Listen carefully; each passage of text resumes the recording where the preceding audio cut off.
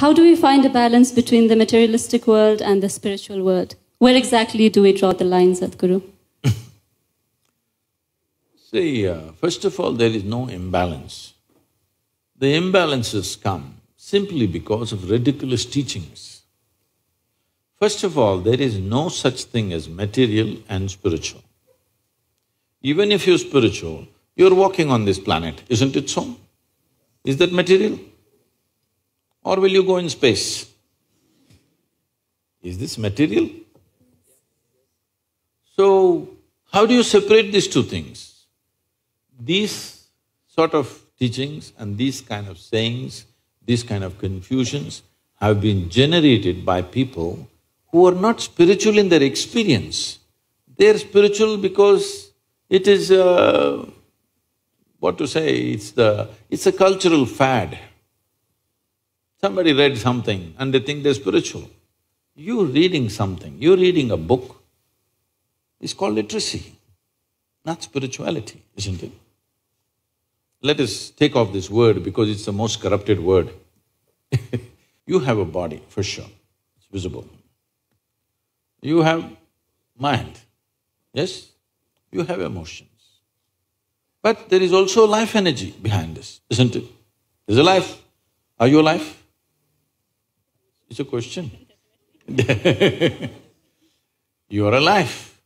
So let's not give it any other name. There is life. All physical material that you gathered from outside, isn't it so? This is just the food that you've eaten. You were not born like this. You gathered it slowly, piece by piece, isn't it? Little by little. Similarly, whatever is in the content of your mind, whatever the content of your mind, also you gathered from outside, isn't it so? So this is a heap of food, this is a heap of impressions. Anything that you gather, anything that you ever gather, you can claim it is yours. But you can never say it is me, isn't it so? Hello? But to gather all this, there must be something fundamental which gathers all this. Let's not give it a name, we'll just call it life for now. You are alive, but you gathered a body, you gathered information and became like this.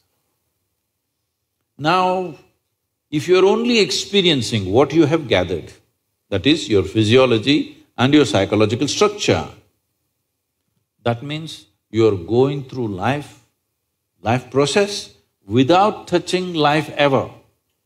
Just the surface aspects that you gathered. You are only experiencing the accessories of life. See, today when people use the word life, you have to sift through that because they may be talking about their job, they may be talking about their family, they may be talking about their dog, they may be talking about their wealth or business. When they say my life, you are supposed to understand what the hell they're talking about. They're not talking about life. Yes, they're talking about many things, accessories. So, we gathered all these things only to enhance this life, but this has been totally forgotten. So, if this comes into your attention, then we use this most corrupt word called spirituality. That means you started experiencing something more than the physical. Why I'm saying this is, right now your entire experience of life is limited to seeing, hearing, smelling, tasting and touching. So these five senses in the very nature of things can only experience that which is physical. See, you can see only those things which actually stop light. They must be opaque, not only physical, even the air is physical, but you don't see it. Simply because only if it's opaque, if it stops light, only then you see this. Anything that does not stop light, you don't see. But isn't air vital to your life? Hello? Just because you don't see it, can we dismiss it? Is it very important? Vital. Similarly, the life that you are is not visible to these two eyes, but it is the most vital thing, isn't it? So, there is no need to balance. They're all perfectly balanced, that's why you're alive. Spiritual process does not mean you are going to invent something. Always, spirituality was referred to as realization. Realization means what? Something that has always been there and I was stupid enough not to see it.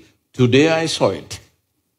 This is not an attainment, this is not an acquisition, this is not something else. This is just realization.